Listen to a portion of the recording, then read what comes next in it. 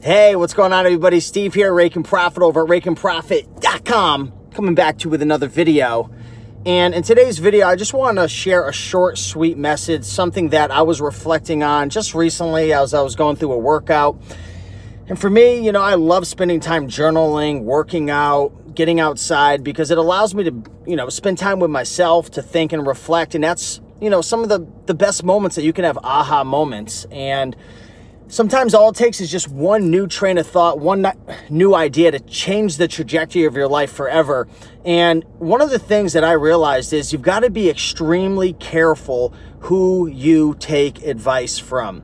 Now, it's interesting because I have a lot of friends who, they're not very healthy, they don't work out a lot, they don't have a lot of money, they don't have a business. And then I have a whole another set of friends who, they're crushing it. Some of them are millionaires. Some of them are in incredible shape, right? Like bona fide hustlers and probably one of the fittest guys that I know. These people are super happy. So I've got these two different set of friends. And the truth is, most people think they're right and most people think they have the answer. The folks who have no results, who are living, you know, a subpar life in terms of getting results. And it doesn't mean that because someone's not as healthy or doesn't have as much money or aren't, you know, on that level in business, it doesn't mean that you can't be friends with them. It doesn't mean that they don't have value, right? A lot of my friends that I spend time with, you know, they might not be the healthiest, they might not be the fittest, they might not have the most money, but I'm friends with them for other reasons because we, you know, we go on adventures together, or we've spent a lot of time together over the years, or we know each other,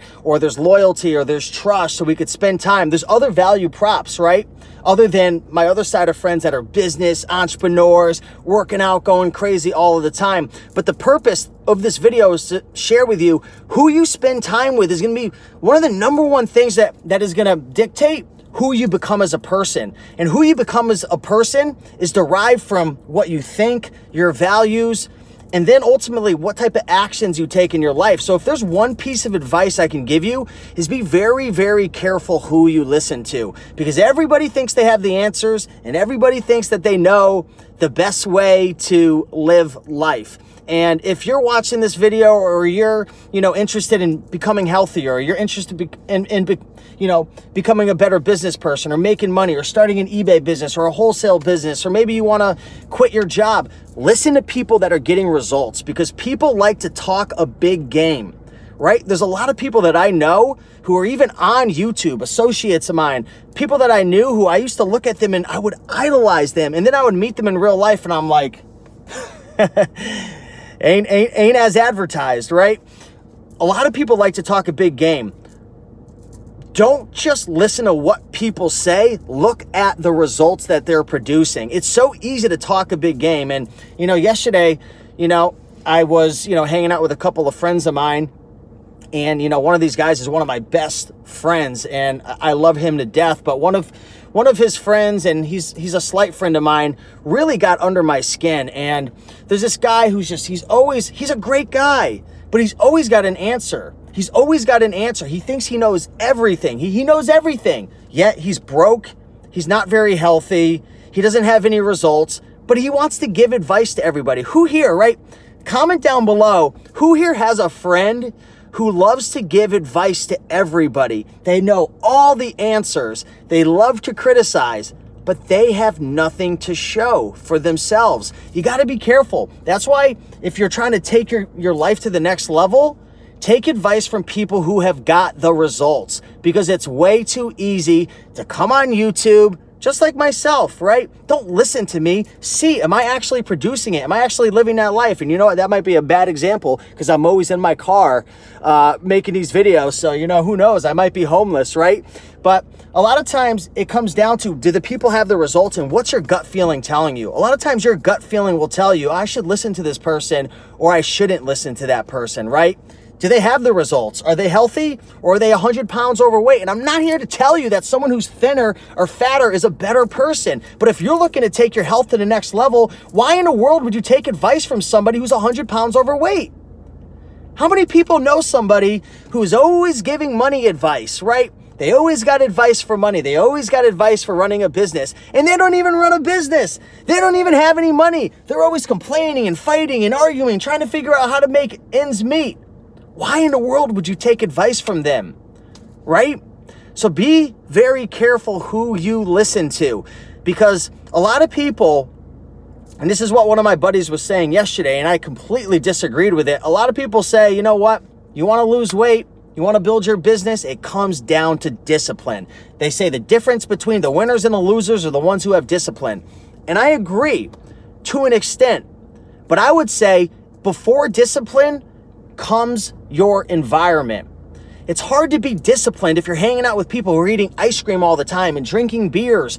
Why would you put yourself in that situation? And yesterday, I got set off, and one of my buddies is probably going to watch this video, and we already had a conversation about this, but I got set off because, you know, I've been having some issues lately. I'll be honest with you. I've been struggling with kind of like yo-yo dieting, and I've been having some issues because I'm living out of a hotel. I'm waiting to move into my house. You know, I moved from Florida back to Connecticut, and I've been dealing with some shit behind the scenes, and nobody ever wants to admit it. Everyone wants to act like their life is so freaking perfect. I've been struggling in some areas, especially with some mental health, physical health type of stuff. You know, here I am, you know, I'm 178 pounds. It's not like I'm doing poorly, but I don't want to be average, and I'm sick and tired of people who are just okay with being average.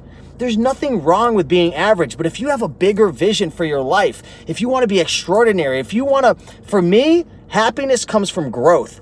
When is Steve Raikin happy? When Steve Raikin's growing, when Steve Raikin's taking 1% forward each and every day. It's not about being the best. I'm not one of those guys who is like living on his ego, like I have to be better than everyone else. I want to be better than myself the day before. And it pisses me off when people say, you just got to have discipline. I was upset because I put myself in a bad situation yesterday, and I ended up freaking binging out on foods that I didn't want to be eating, right? So I would say the environment that you put yourself in, the people you spend time with, is going to be one of the #1 indicators of how much money you make, how you feel about yourself, your confidence levels, where you are in your life, your relationships. That's why, you know, I don't know anyone here has ever seen a therapist or you've had coaching. A lot of times it comes down to your childhood, because who did you spend time with the most growing up? Your parents. That's why most people become their mom or their dad, right? And that's why I've spent so much time, and I had great parents, but that's why I spent so much time going through Tony Robbins and affirmations and dealing with issues and childhood stuff, because you become who you spend time with. You do. And again, I want to preface this by saying it's not about spending time only with people who make X amount of money or only with people who have a certain body. That's a bunch of BS, because at the end of the day, it's not about, you know, for me, it's about people you can trust, people you could have fun with, people who, you know, care for you no matter what, because there's so many people out there who only want to spend time with you if they can get something from you. A lot of people have motives, and that's why I left Miami, because people out there, you know, I made a video about this the other day, but be very careful who you spend your time with, and be very careful in terms of what environment you spend your time with them, right? Like some of my friends, and I talked about this with my buddy yesterday, you know, I want to spend time with them, but I want to spend time with them in environments that align with our goals. I want to spend time with them going out bike riding and hiking and doing fun things that we enjoy. I don't want to spend time with certain people and environments that just make us worse as a person. And over time, yeah, I want to be the type of person who go out to a restaurant and have a couple beers and eat some good food and whatnot. But when you're struggling, if you're struggling financially, or maybe you have some type of addiction, or maybe it's even binge eating or yo-yo dieting or anything, and I shared before that I was having some issues, discipline ain't going to do jack for you in that situation, because you're putting yourself in an environment where you're surrounding yourself with that. If you're trying to build a business, if you're trying to, you know, build up your eBay store, hanging out with a bunch of friends and family members who say, oh, John, you're stupid for starting a business. That doesn't work. You should go to school and get a job. You think that's going to help you get your listings up? Heck no, that's not going to help you get your listings up. Be careful who you spend time with. Down the road, once you build an eBay store with 500 listings and you're making $3,000 to $4,000 a month, they're going to be able to kiss your you-know-what. And that's what happened with me. You know, 7 years ago, people would laugh at me, make jokes. They thought I was crazy. Oh, you're selling on eBay? Who sells on eBay? You could have been a x-ray technician. I was going to do radiology, and people just laughed at me. But guess what? They stopped laughing after a couple of years, and the same thing will happen with you, right? The same thing will happen with you. People will stop laughing when you show and you can prove yourself. And over time, you can get to a place where you could spend time with people who might not be the most positive, or you could put yourself in environments and control yourself with discipline when you get to that point. So, you know, I'm rambling right now, just sharing a couple thoughts, but that's one of the things I like to do on this YouTube channel. At the end of the day, yeah, I want more subscribers, but you know what? If you said, Steve, you could have 1 million subscribers, but you can't be yourself and you got to put on this big fake game, or you could have 150,000 subscribers, maybe you don't get tons of views, but you could provide value, you could live in terms of, you know, the person you want to be and, you know, live on track with who you are, I would choose that every single day. So just want to share this video. Got some people I want to shout out. Katie Reeds, what's going on, Katie? Good to see you. My son, what's going on? Yeah, my son, you know what it's all about. Shozan Hama says, I hope so. I'll fight to the death until I get success. Absolutely. Mr. Jeremy, appreciate it. Leo says you have to be happy with yourself. Nothing wrong with wanting to improve as a goal. Yeah, the thing is, most people though, unfortunately, they've lied to themselves, right? How many people do you know who, you know, they want something better for their lives, but they're lying to themselves. They're making up excuses because it's easier to make no decision and be comfortable versus having to put yourself on the line and risk it all. Adele says, I'm sorry, I love your YouTube channel and your venting. Hold on, I can't read that. Let me get back. I'm sorry, love your channel, but you are venting on social media and projecting. You are moving, getting house, making changes. Life is good. Absolutely.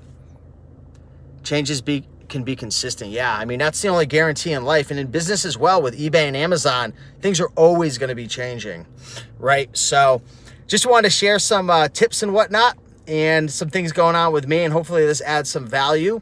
And with that being said, much love. Talk to you in the next one.